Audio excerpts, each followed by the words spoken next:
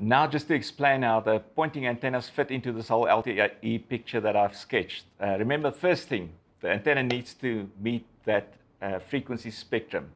And virtually all of our antennas have now been redesigned, redeveloped in order to meet that frequency spectrum. And now there's a much wider frequency band that needs to be covered.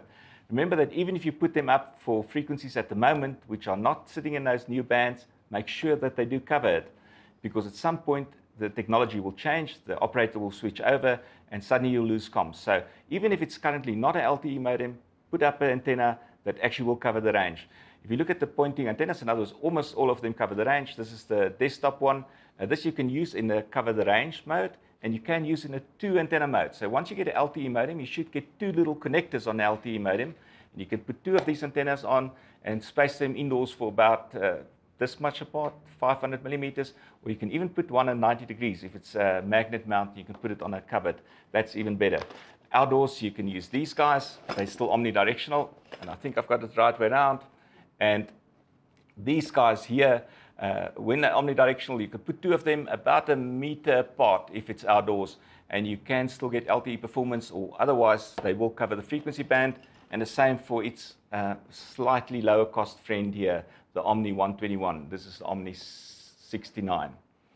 Then if you start going towards higher gain, there's the LPDA. This is our LPDA 20. Once again, redesigned. It's got a new version number. And that one covers the full frequency spectrum.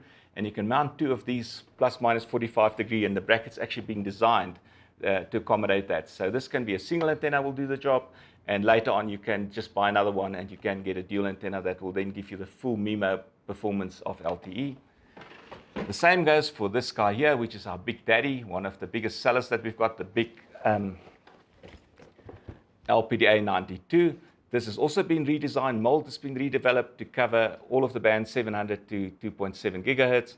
And we've designed a bracket for it so that you can mount 1 horizontal, 1 vertical if you do finally get a 2-input LTE modem.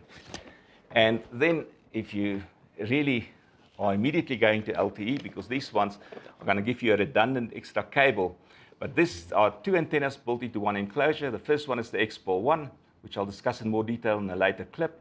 And this one is a low gain antenna that can be window mount, pole mount, wall mount. And it's actually got 2 cables coming out, which you can connect to the 2 ports using just 1 antenna.